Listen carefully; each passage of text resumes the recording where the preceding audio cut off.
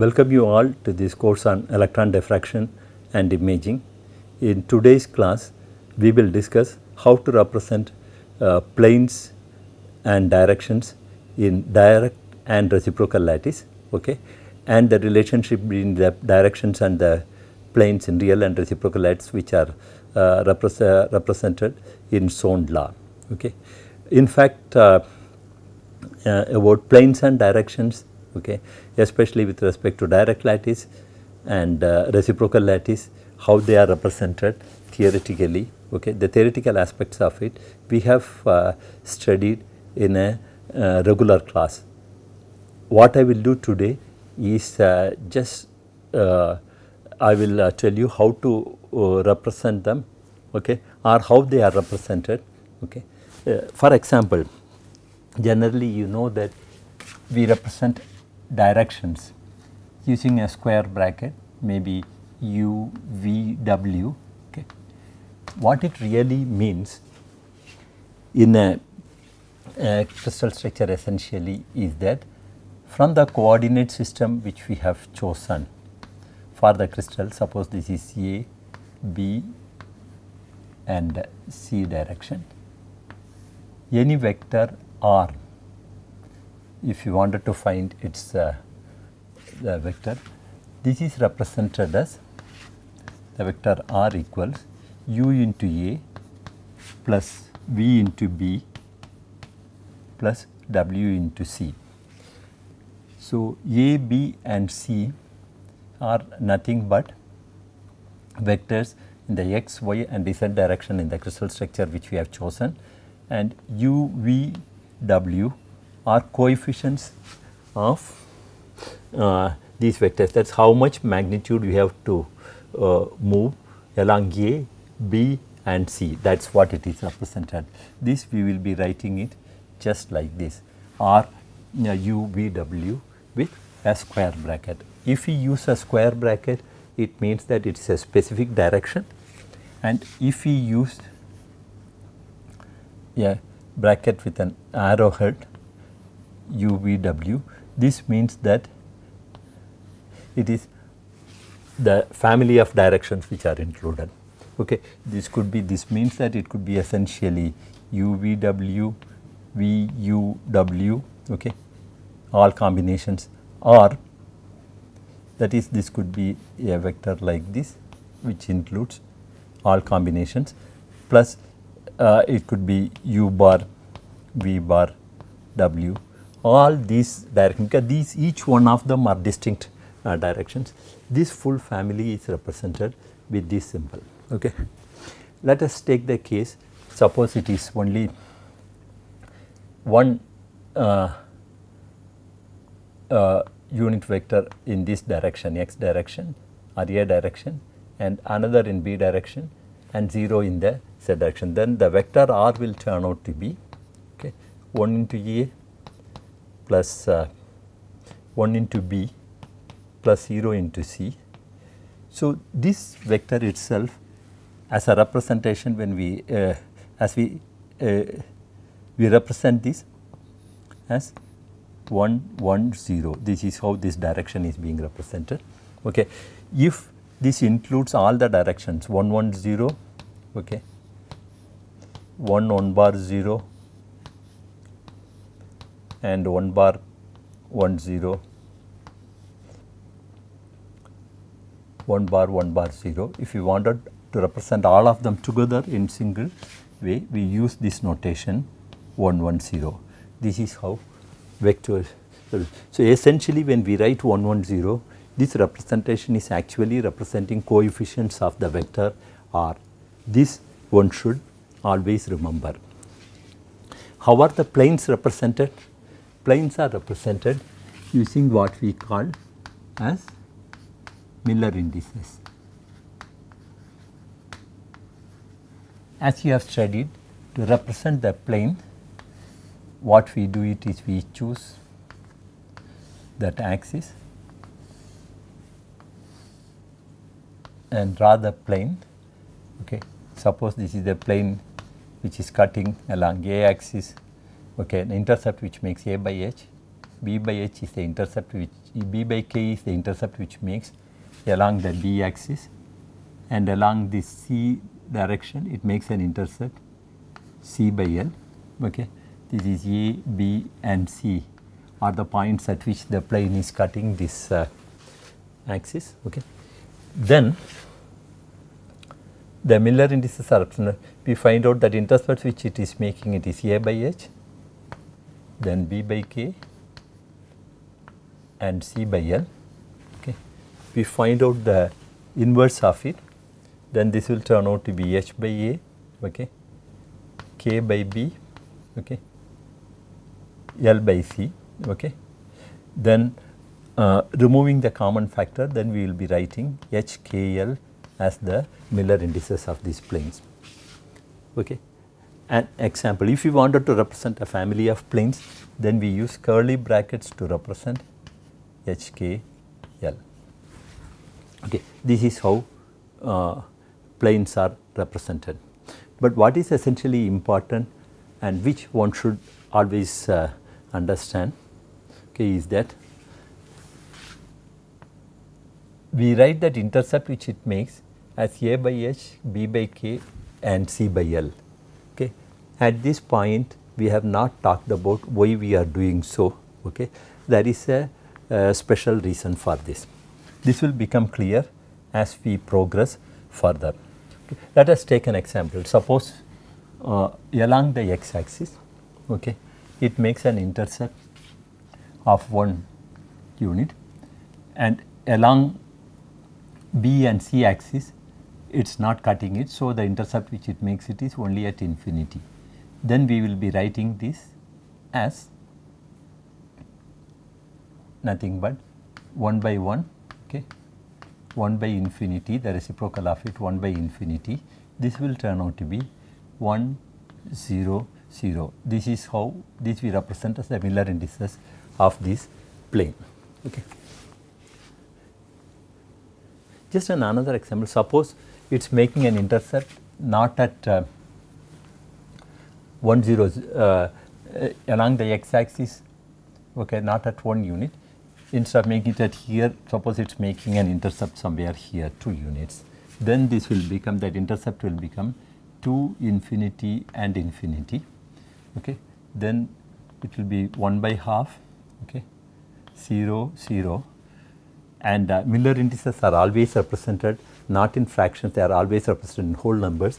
That means that if we multiply it by 2, then this will turn out to be a fraction 1, 0, 0. So, from this, one aspect which becomes very clear is that irrespective of where it is cutting it, okay, along the x axis, the Miller index of all these planes are 1, 0, 0. Okay. This is what you might have noticed, that when planes which are parallel to each other, this plane is there, suppose there is another plane which is there like this which cuts, this plane also will have the same Miller indices. Okay. This property one can directly derive this way, and this is one example to illustrate it. Okay. In this, suppose we wanted to find out this vector AC, okay, because in this plane ABC, okay, we have vectors AC, AB and BC. So, this can be represented, AC will be represented as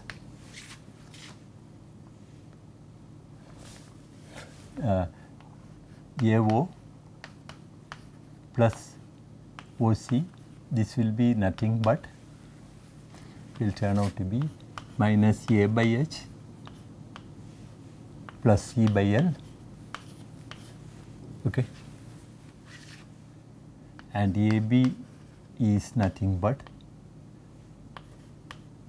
AO plus OB. This will be again minus A by H plus B by K, and BC is nothing but BO plus OC. this is BO is minus B by K plus C by L. Okay. If we consider a direction which is lying in this plane, okay, the direction normally, a general direction we represent it by the vector R equals UA plus VB plus WC. Okay. Since this vector is lying in the plane, if we consider the plane normal, okay, the plane normal is the angle between the plane normal and this direction has to be 90 degree. Okay. And in fact, these Miller indices which we are using it, okay, is nothing but, as you have studied, in reciprocal space. Okay. When we consider in a reciprocal space, the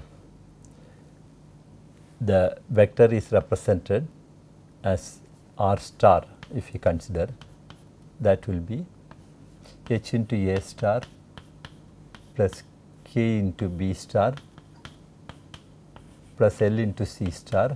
The relationship between all these R and R star, all these aspects you have studied in the class on reciprocal lattice. Okay. What one should understand is that if there is a vector which is lying in this particular plane, okay, that vector as indices u, v, w. Okay.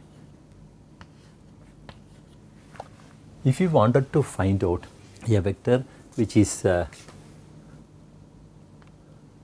the product of this vector, that is u, v, w and HKL, if you want to know how we can go about and do it, is that any vector which is lying in this plane R can be represented as some lambda into AB, okay, plus mu into BC. In this way we can represent it, correct. Lambda and mu are some constants, okay, which we have to find out. Okay. If we have a vector like this, then how do we represent R? Okay.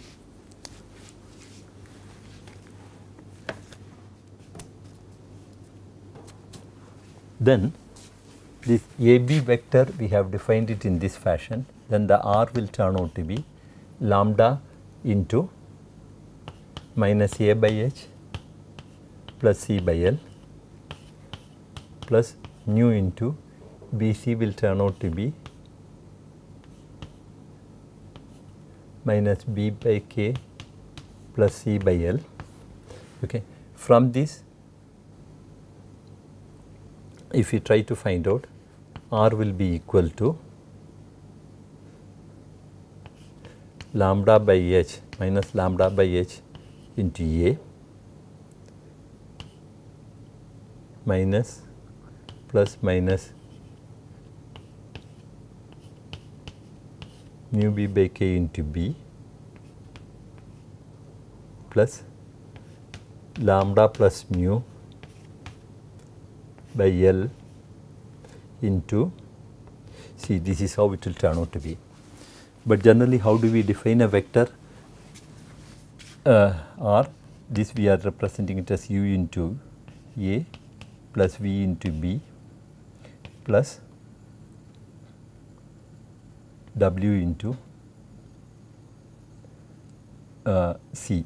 So now we can find out that U equals minus lambda by H, V equals minus mu by K, and W equals lambda plus mu by L. Okay. From this we can just write it that mu H equals minus lambda, Vk equals minus mu, okay, and L into W, okay, equals lambda plus mu. If we add both the right hand and the left hand side, this will become UH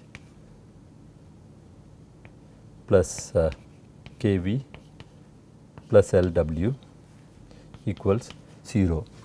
Okay. This simple derivation itself shows that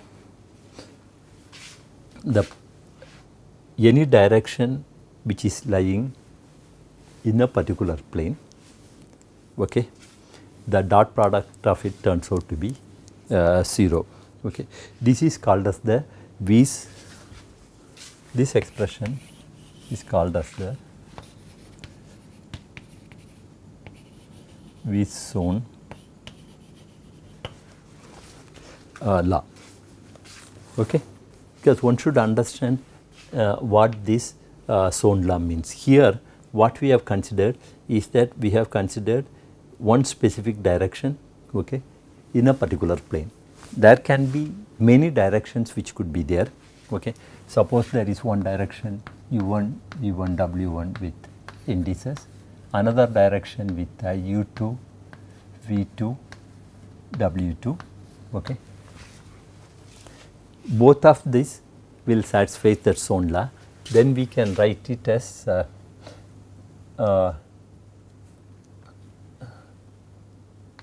u1 into h plus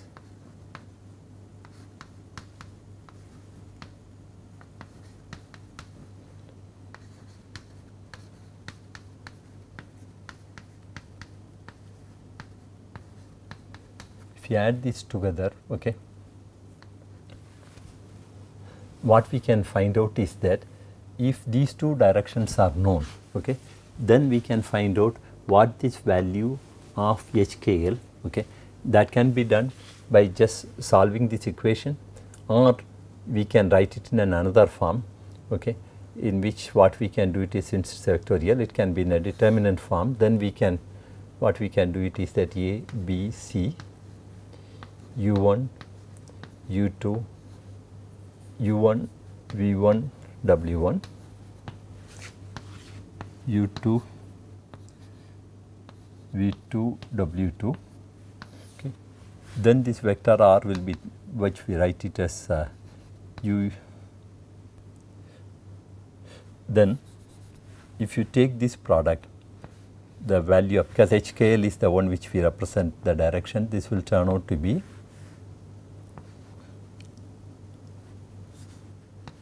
V1 W2 minus V2 W1, K will turn out to be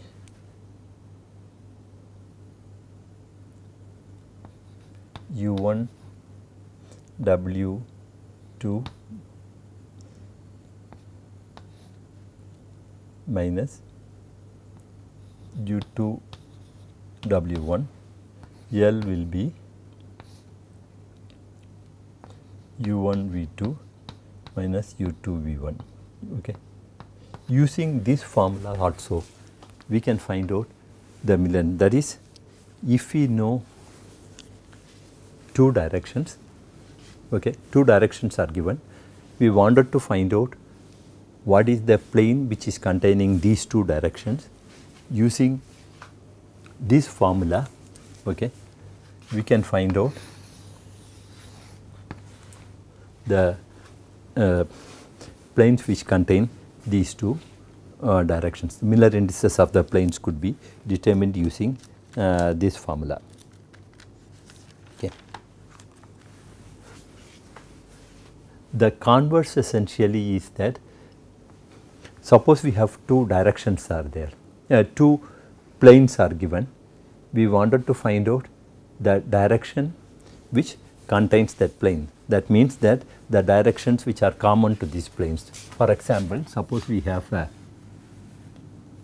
one plane which is there like this, and there is another plane, okay, it's cutting through this.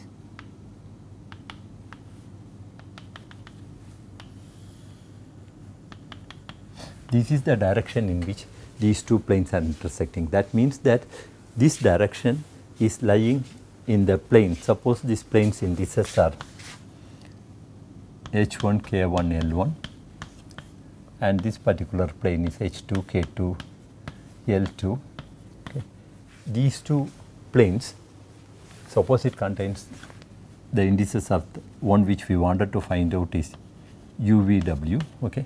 Then in that same way we can write a determinant. Okay.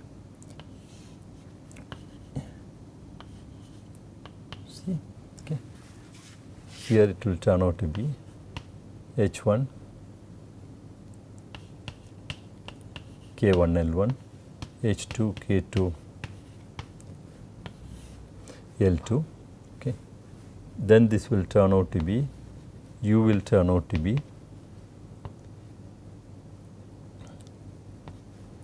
K1, L2 minus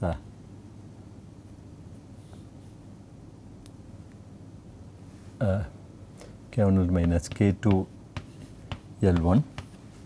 V will turn out to be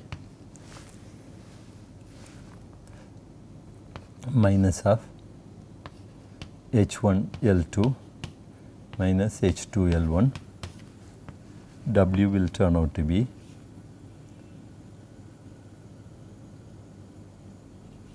H1 L2 minus H2 L1. Okay. This way we can represent the direction, we can find out indices of direction which are contain two planes, which are common to two planes. Okay. Another aspect which we have to consider is that in all these derivations, the way we have considered here is there is a way in which we are in a vectorial representation we represent the direction, and in the Miller indices form we represent the planes. Okay. What is the other way in which these could be represented?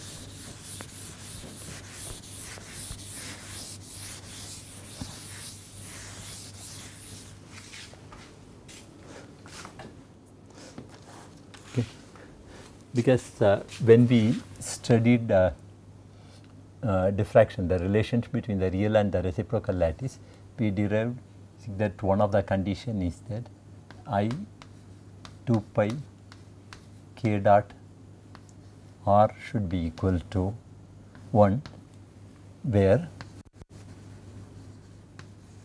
r is a vector in real lattice,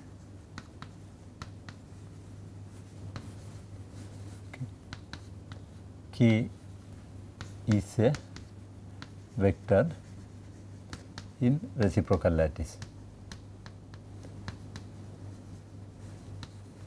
Okay. And then the derivations which were derived is that relationship between real and reciprocal lattice is that if A star is a vector in the reciprocal lattice, this will be nothing but B cross C by A dot B cross C. All these expressions have been derived. So, I am just writing the final answer divided by B dot C cross A and C star equals A cross B by C dot A cross B. Okay. And for this condition to be satisfied, okay, k dot r has to be an integer m, where m can have value 0 or plus minus 1 plus minus 2, all values are possible. Okay. When we consider a case here when k is a specific vector, okay, in reciprocal lattice, and then we are trying to find out the various values of r, okay, for which this condition is being satisfied. This condition can be that suppose k1 is a specific vector in reciprocal lattice. So, k1 dot r can be 0, k1 dot r can be equal to plus 1, k1 dot r can be equal to minus 1. Okay. All these things essentially mean that when k1 dot r equals 0, okay, this means that including for a point which is passing through the origin, okay, this equation is satisfied. That means all the vectors, okay, which are perpendicular to the vector k1, okay, and passing through the origin, okay, they satisfy this condition. Okay. When we say that they are perpendicular, that means that all the plane which is represented by the vectors, all the set of R vectors, okay, they define a particular plane. This is a plane which is passing through the origin. So, in crystallography terms, if we try to represent this plane,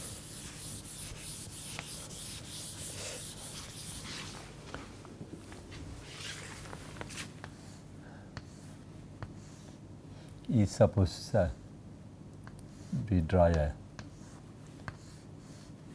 unit cell of a lattice. Okay.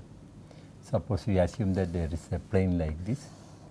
The other one is a plane which is parallel to it and passing through this plane is also perpendicular to this specific plane which is passing through the origin. Okay. All the lattice points which are lying, various lattice points which are lying on this plane, okay, if we consider that them as vectors, then they will satisfy this condition. What does this k1 dot r equal to plus 1 represent? It is essentially a plane like this, okay, where we have similar lattice points which are there. From the origin we can try to mark, okay, what is going to be the vectors which are corresponding to them. Okay. All these vectors, okay, with respect to the k1 vector which we have chosen, okay, with respect to that, and we know that this plane is perpendicular to the vector. So, this plane also which contains all these vectors, they are all perpendicular to this vector k1. Okay. So, that is satisfied. So, this is another set of R values, this is another set of R values which will satisfy, that is with respect to a planes which are behind this. Similarly, we can have series of planes which are in front as well as behind. So, what finally it represents is that each of these expression tells that from this expression we can find a set of values of R, okay, which represents lattice points in those planes. Okay. And we know in diffraction, okay, these planes, okay, are the ones which are responsible for diffraction to occur depending upon what is the direction in which the beam is falling, and it should satisfy the condition 2d sin theta should be equal to n lambda. Okay. So, in real lattice it essentially means that there are set of planes, okay, which are perpendicular to a vector k1. Okay. This is essentially nothing but a reciprocal lattice vector. Okay. All the planes, whether it passes through the origin or it is parallel to each other, for all of them this reciprocal lattice vector remains the same. Okay. This reciprocal lattice vector, as you remember, it is defined in terms of this R star is defined as H into A star plus K into B star plus L into C star. Okay. So, this K1 is nothing but a specific reciprocal lattice vector where the values can be a specific value. In this case it will be H1, K1, L1. So, this H, K1, L1 which we used to define the Miller indices of the planes are nothing but coefficients of the reciprocal lattice vector. Okay. This is what one should remember. Okay. Suppose we consider a vector R, okay, which again I am coming at the same UA plus VB plus WC. Okay. This is how we define a vector in real space, and a plane is represented, okay, as a plane normal, and that can be nothing but in this particular form we can represent it. In this particular case, if you try to find out, okay, the cross product, the dot product of it, because this one and this R is vector which is perpendicular to it, then it will turn out to be U into H plus V into K plus W into L, and this should be equal to 0. So, this is what we call it as the Wies zone law. Okay. This way also we can derive the Wies zone law. The other way, if we look at it, is that for this expression, for a specific vector R, okay, in the real lattice which we have chosen, we can have n number of reciprocal lattice points, okay, which also satisfy this condition k1 dot R equals 0. Okay. Then we will write this k dot R1 equals 0, k dot R1 equals 1, k dot R2 equals plus 1, this is minus 1. Okay. Like this we can have. Here this set of reciprocal lattice vectors, they will be lying on a plane, okay, which is perpendicular to this direction R1 in the real lattice. So, this represents nothing but a reciprocal lattice sheet. Okay. In the diffraction, when you have studied, okay, you know that in the electron diffraction, it is a set of plane which is perpendicular to a particular direction, which is responsible for diffraction. Okay. And we know that once the beam direction is defined, we can identify for electron diffraction using high energy electrons what all the reciprocal lattice vectors which are lying in that specific plane will give rise to it. Okay. So, each of this represents one plane, this represents another plane, okay, which is nothing but the plane for which this k dot R1 becomes plus 1. This represents another plane where k dot R2 becomes minus 1. Essentially, what this represents is, in terms of a reciprocal lattice, if you draw a reciprocal lattice for a simple cubic cell,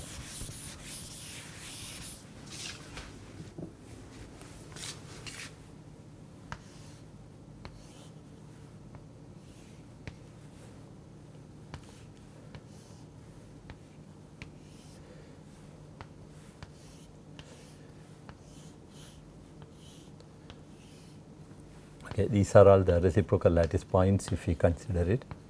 Okay. And this is the direction, for example, in which the beam is falling. This represents R1, the direction in the real lattice. Okay.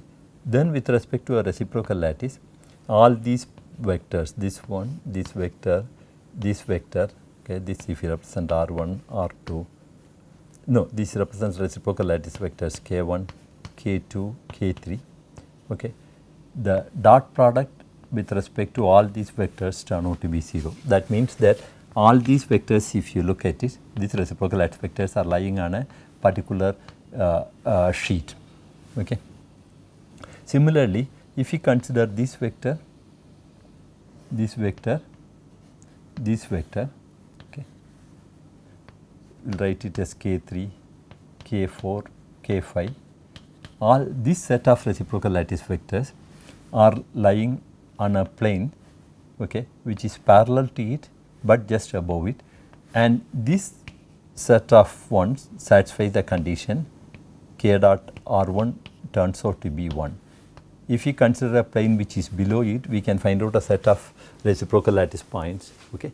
Essentially, the one which is there which satisfies this condition k dot r1 equals 0, this we call it as the normally the V-zone law, okay, and this set of reciprocal lattice points, okay, this is called as the 0th order Lavie zone, okay.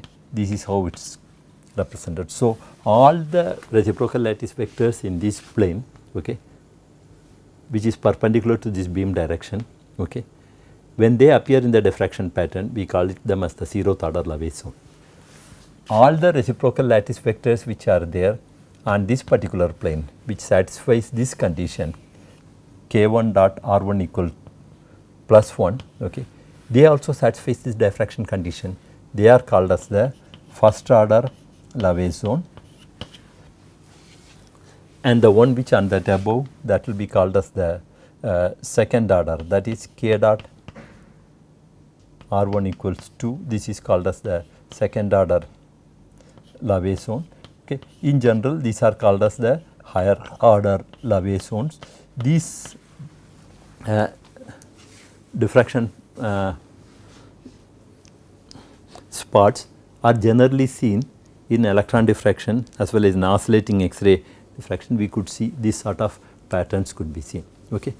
Here, this condition, when we consider it with respect to for a particular k1 direction, which is this is nothing but representing the different types of planes, that is the planes which are parallel to each other, which are perpendicular to a particular direction k, that is the direction which is parallel to the plane normal, okay, and they represent, okay, the different types of planes which are responsible for diffraction. Okay. With respect to the diffraction pattern, a specific direction if we consider it, okay, in the real lattice, we can have different types of diffraction spots. That condition is also represented by the same equation. Okay. In this particular case, we are trying to find out the set of values of R for a specific value of k1 which satisfies this equation. Okay. That means that in this, if we consider it, almost all the planes, okay, which are responsible for diffraction, we could consider, we could take it into account. Suppose we consider another value of k, okay, instead of k1 we take k2, okay. Then what it will happen is that this will represent, instead of this plane, maybe another plane like this, okay,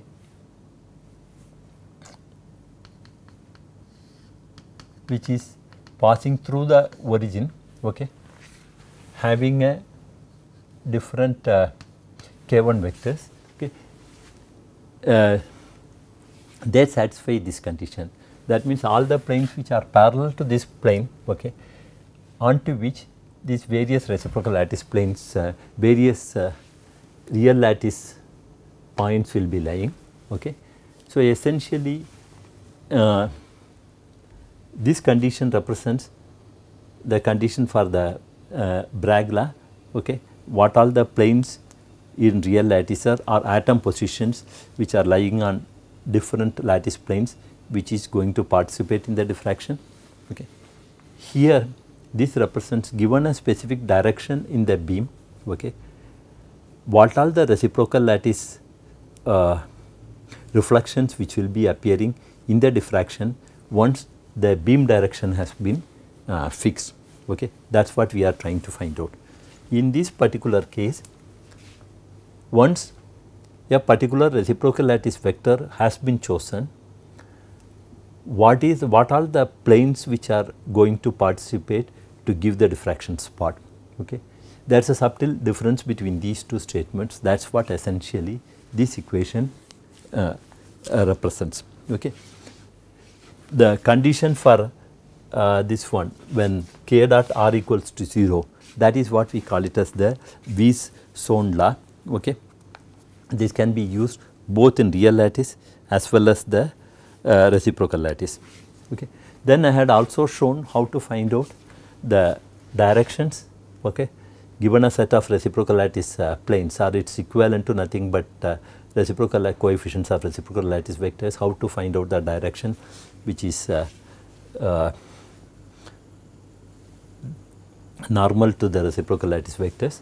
Similarly, that same way, given specific different directions, okay, we can find out the direction of the reciprocal lattice vector or the Miller indices of the plane which contain both the vectors. Okay. This is quite often used, okay, in diffraction, okay, to understand the diffraction, and also in indexing this diffraction pattern. What is essentially important is that apart from this expression, as I mentioned, in most of the time we use the terminology like square brackets to represent direction, okay. Then with arrows we represent family of direction, okay, and this is UVW, this is HKL, we used to represent a plane with a normal bracket and with a curly bracket, okay, HKL. These are indices which are used, and if you have to represent any direction minus HKL, how we do it is, instead of writing minus HKL, we do it H bar KL. This is the convention which is being followed to represent the plane. These things one should remember, okay. But all these indices you should remember that here this represents a direction in real lattice, okay. These represents coefficients of a direction, okay, which is represented in reciprocal lattice, okay. I will stop here now. Thank you.